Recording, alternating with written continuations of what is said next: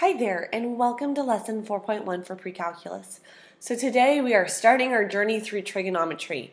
And specifically today we're going to learn about a new type of measure for angles, and that is radians. You're familiar with degrees, and we're going to learn how to convert degrees into radians. Okay, so what exactly is trigonometry? Trigonometry is the study of triangles and how angles and sides of triangles relate to each other. It is used extensively in astronomy, in architecture, and it is a key part to calculus. So if you're ever wanting to go on to higher math, you will definitely need to know your trigonometry. Okay, so let's kind of just review some basic terminology here about an angle. So the standard position of an angle has the following characteristics, and we're going to be referring to this angle, and pretty soon we're going to learn about a unit circle. So we need to know what exactly are we talking about. So the vertex, when it's in standard position, so we're going to be graphing angles on a Cartesian system. So on your just standard graph, the vertex will always be at 0, 0.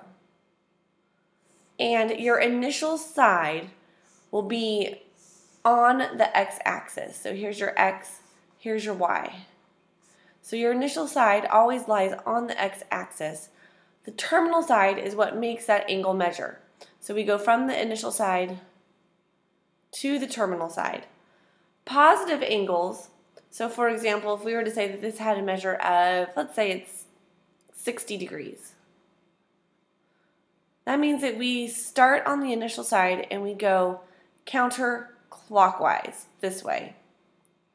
But we could also say that this angle is negative 300 degrees by going clockwise. So starting from the initial side and rotating around this way. And it would have the same measure, it's just in negative, so that would be negative 300 degrees. Because there are 360 degrees around, if we start from here and go all the way around, that's 360 degrees. Okay, so let's move on. In the past, we have always measured angles in degrees, but we can also measure angles as radians. A radian, typically we refer to as radian as theta, that's one of our denominations here. So this symbol, it's kind of like a cursive O, is theta. It can be found by the arc length divided by the radius. We don't really need to know that too much. We're going to just want to know how to convert it. But one full rotation, so if we were to graph and go around one whole rotation, we know that that's 360 degrees. Or it's 2 pi radians. So 360 degrees equals 2 pi radians. Okay, let's move on. So these are some common radian measures, and you're going to have to memorize these. I know I don't make you guys memorize a ton in class, but you need to memorize these, and we're going to have speed quizzes, which I'll go over in class later on, to help you with this. So 30 degrees is equal to pi over 6 radians. So this is, on this chart that we have right here, this is going to be your degree measure on the left-hand side, and this is going to be your radian measure on the right-hand side. So 30 degrees is pi over 6. 45 degrees equals pi over 4. 60 degrees is pi over 3. 90 is pi over 2. 180 degrees, so if we go a straight angle right there, we've got 180 degrees, that's pi. 270 would be down here. It's going to be 3 pi over 2, or back to the start, back to where we started, that will be 2 pi. So pause this video right now, write all these down. You're going to need to know these, and like I said, you're going to need to memorize them. Not for tomorrow, but definitely in the very near future here. The other thing that I want to review with you, and I know we've done this before, is what our quadrants are. So we always start in where both x and y are positive, and that is quadrant 1. And then we go counterclockwise. So it goes 1, 2, 3, 4. Okay, let's move on. So we want to find what's called a coterminal angle to the positive angle pi over 4. First, what does that mean? So remember, on the previous slide, we had pi over 4 is about 45 degrees. So this angle right here has a measure of pi over 4. Coterminal means that it's an angle that gets us to the same spot, but we can get there a couple different ways. So let's say that we want to go, we start it here at our initial side, go counterclockwise, we go past it, and then end up right back there. We're still at the same exact position. Well, we can figure out what that is by taking pi over 4 and adding 2 pi. Because remember, 2 pi means one full rotation around. So that gets us pi over 4 plus 2 pi. Let's get a common denominator. So we have pi over 4 plus 8 pi over 4, which equals 9 pi over 4. This would be a coterminal angle. We can also go the opposite direction, and I'm going to change pen colors for that. So we could also go in the negative direction around like this. And the way that we figure that one out is we take our 2 pi and now we subtract pi over 4 from it.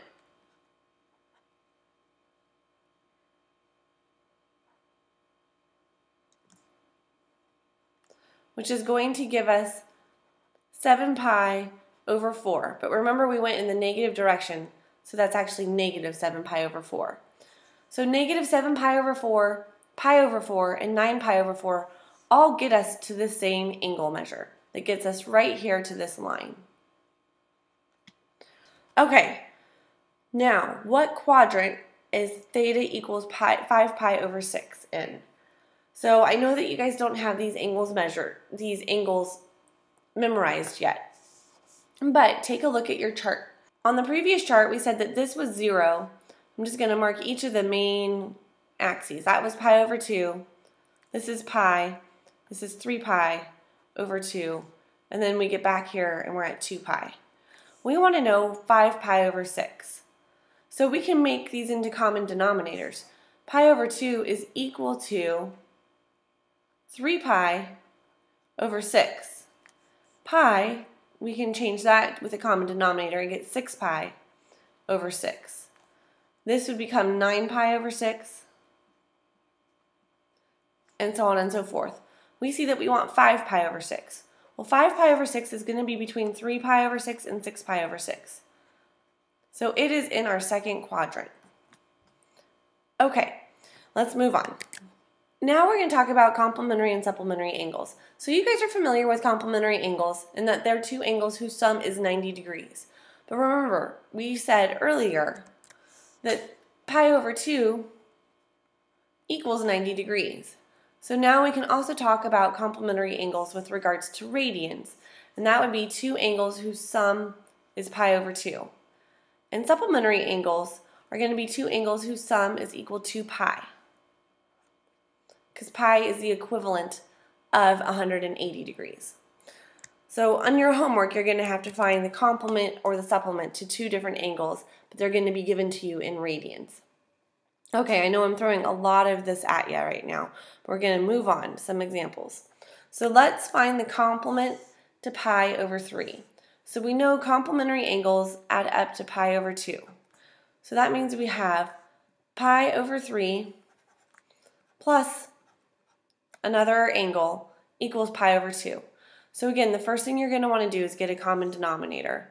So our common denominator is 6. So we're going to multiply this by 2 over 2 and this by 3 over 3. So now we have 2 pi over 6 plus x equals 3 pi over 6. Subtract 2 pi over 6 from both sides.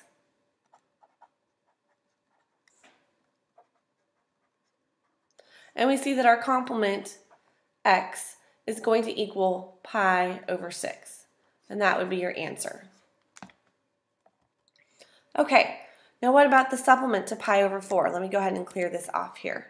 So we're going to do the same thing, but now we have to deal with pi. So we want pi over 4 plus our supplementary angle to equal pi, because pi is the equivalent to 180 degrees.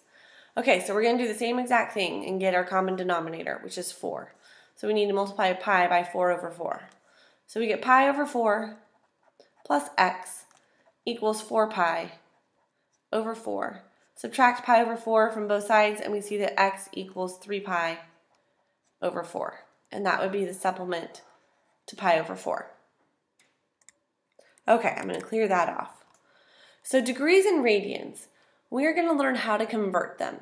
So 1 degree is equal to pi over 180 radians. And 1 radian equals 180 degrees over pi. So we are going to use these conversion factors. So if we're wanting to get degrees, change something to degrees, we can multiply it by pi over 180, and vice versa. To change something into radians, multiply it by 180 over pi. So we want to convert 3 pi over 4 to degrees. Okay, so we have 3 pi over 4. We need to convert it to degrees. So I'm going to use this conversion factor right here because it has degrees on top. So I'm going to multiply that by 180 over pi. Our pi's will cancel. We don't want pi in a degree measure. And now we just simply multiply this and simplify. So we have 3 times 180 divided by 4 gives us 135 degrees.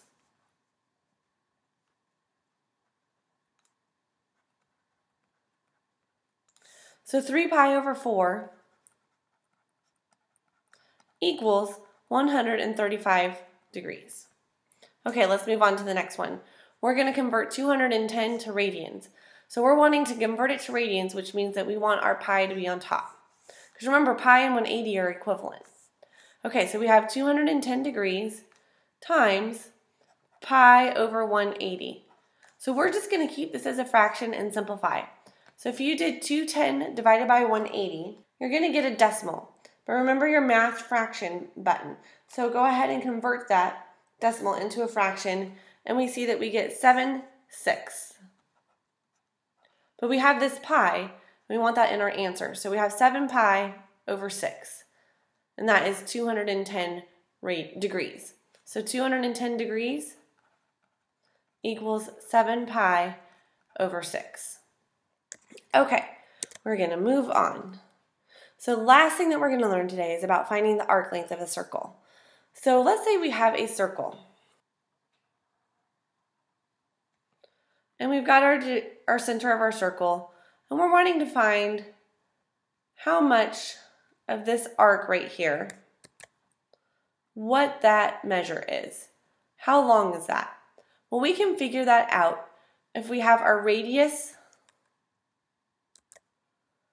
So if we know our length of our radius, and if we know our degree measure that's made by that arc in terms of radians. So our arc length, S, equals our radius times our degree measure in radians. So we have a circle with a radius of 9 feet. So R equals 9. And it has a central angle of pi over 6. So our theta equals pi over 6. We want to know, what is the length of the arc? That's easy. We've got this formula right here. So our arc length, which is denoted by S, equals 9 times pi over 6. Multiply that all out in your calculator, and we get that our arc length is 4.71, and this was in terms of feet, so feet. And we have solved that problem. Okay, so that is it for today. I know it's probably a lot of new material for you, but hopefully you were able to understand this, and if you have any questions, please let me know. All right, have a good one. Bye-bye.